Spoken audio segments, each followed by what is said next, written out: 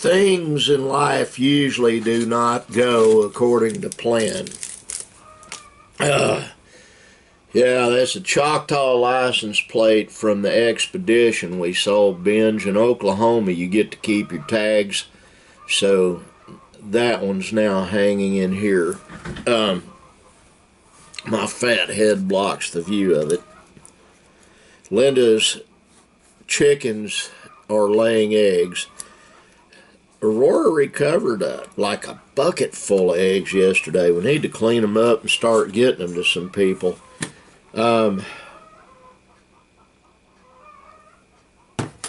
Nicholas cooked breakfast for me this morning. Last night was pretty rough. My medication that I take to help me get through life took forever. I mean, like 2 hours before I started feeling the effect. Part of that effect is it relieves intense pain so that I can lay down and actually get some rest, if not actually get some sleep.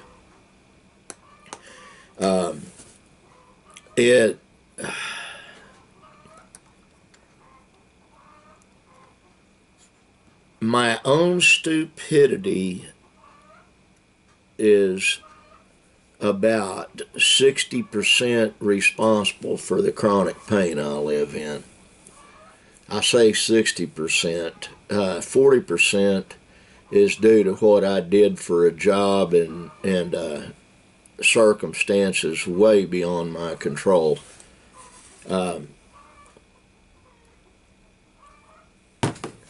Boy, they're excited.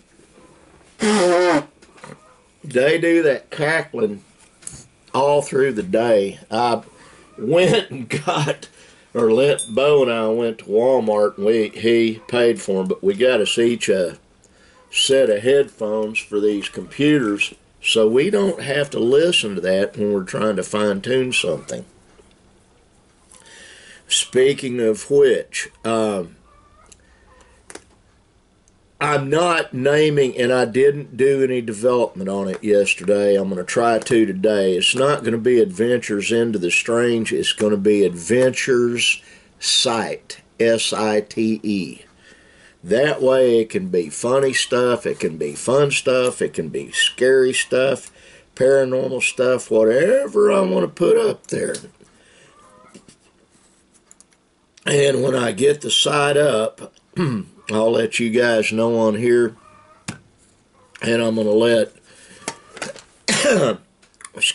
everyone on my mailing list know it and see if they would please subscribe. My next channel is going to be a business. That's how I'm going to look at it. It's, today is Sunday, and Nick is, the only thing he's doing is going and buying laundry soap, and he's doing laundry for he and Brandon to have some clothes for work tomorrow. I haven't seen Brandon. I had him last night come out and turn everything off out here, and so I just turned the heat back on. It's 72 degrees outside, but it is a fairly well insulated room, office is, and so when it gets to the point that it's chilly in here, it stays that way for a while. And I guess until we're actually, I've had the air conditioner on twice this month in March 2022, and it's that good old get colds and flu and allergy season here in Oklahoma, and I got colds and allergies, and I don't have the flu, but I did have it.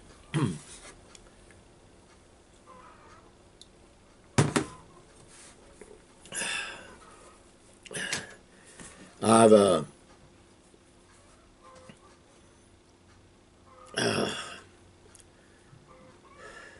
more and more and more I'm becoming forgetful.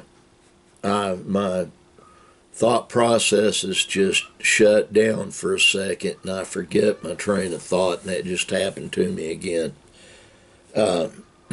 Linda's in the house. One of my greatest joys in life is just spending time with her and doing things with her. But today I've got stuff I've got to do out here. Tomorrow the kids are going to be in school, and Tigger doesn't go to school, so he and his dad will have a day. Benjamin's been cleaning his yard up. He's been burning stuff off, and that is the fastest, easiest way to do it. We don't have we haven't ordered a dumpster, and not going to. And my son Chris still has some of his stuff out in the pasture behind the storage buildings. It's just part of being who we are, part of living in the country. I talked to my baby girl, Sissy, better known as Crystal, Nick's ex-wife, and she's absolutely opposed to living in town. She lives in the country. A lot of turmoil going on there within her, and bless her, I pray for her all the time. Pray for everybody all the time. About the only thing I'm good at anymore. And I say I'm good at it simply because it's an honest prayer when I say it, and God seems to answer my prayers when I pray for other people. And that brings me to Shelley Dion. Shelley, I love you, and I am still praying for your mother. I won't stop. I hope she's doing better. Prayer is a powerful thing. It really is. It's probably, it's been said by different Christian denominations and different religions that a mother's prayer is the most heard prayer in heaven. It's the most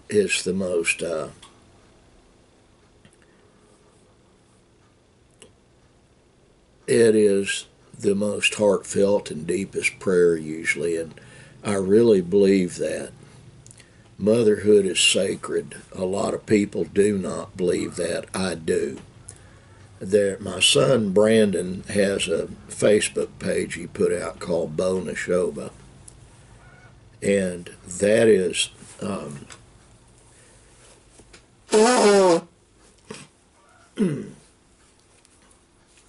that sounds like a make-believe name, but to my siblings and mom on here, I'm going to explain something. Nashoba means wolf in Choctaw, Chada. Nashoba Siahoke. That means I am wolf. To my siblings, that was the clan that Daddy's family belonged to. Here's some information you probably didn't have.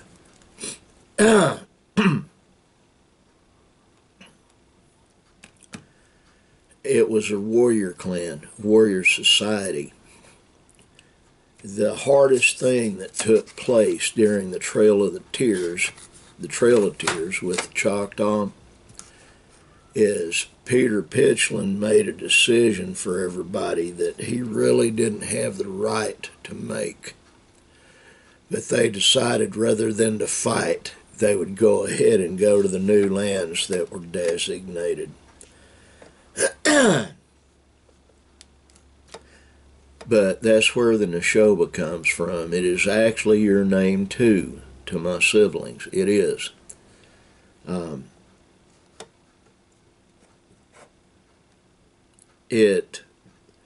And that's one of our names as children of our Father. Now, I didn't mean to diverge into something that actually is a sore spot with me sometimes. You have to forget the resentments you have, and I've got a bunch of them, and I'm working on forgiving and forgetting a lot of stuff and a lot of people, none of whom are watching this. You guys, I have no hard feelings toward any one of you that watch this. That is why, as family and friends, I love every one of you watching this vlog. But I have other folks that I have been abused by, in some cases severely. And I would be lying if I said I don't hold grudges. I have to work as hard as I can not to have grudges. It's and it's not easy. It really isn't. Just a second.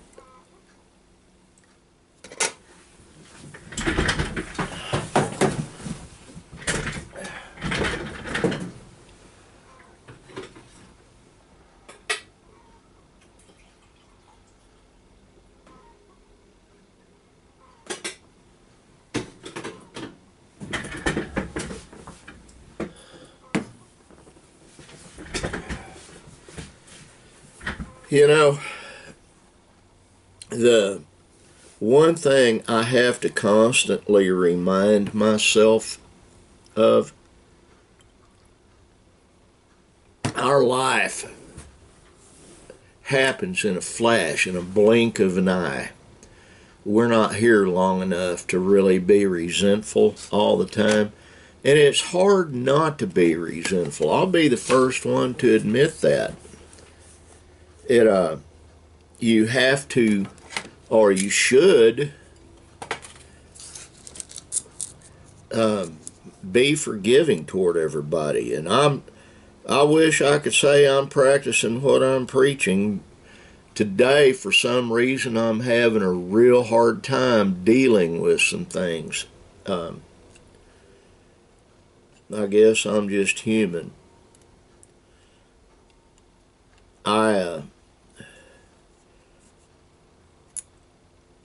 We're all a product of our upbringing, and mine was particularly rough in my early years, up until I was about 13, 14 years old. Things happened to me I will not relay on here. I will not let any of you know. My mother knows, my deceased mother knew, because she, some things she did contributed to it. And my wife knows. I confide everything into Linda. I do. They're deeply personal wounds, and part of the individuals that inflicted those wounds are dead. And the thing I can say about all of you on here, none of you, including Mom, knew any of the folks I'm thinking of or that I'm talking about. And you have to let go of that stuff. And I'm trying today. One thing I do to let go of it is stay busy and do meaningful things when I'm doing something. And I'll be doing a little bit of that here quickly after this vlog starts uploading. It's still in the morning. It's about 2 minutes before noon. But I'm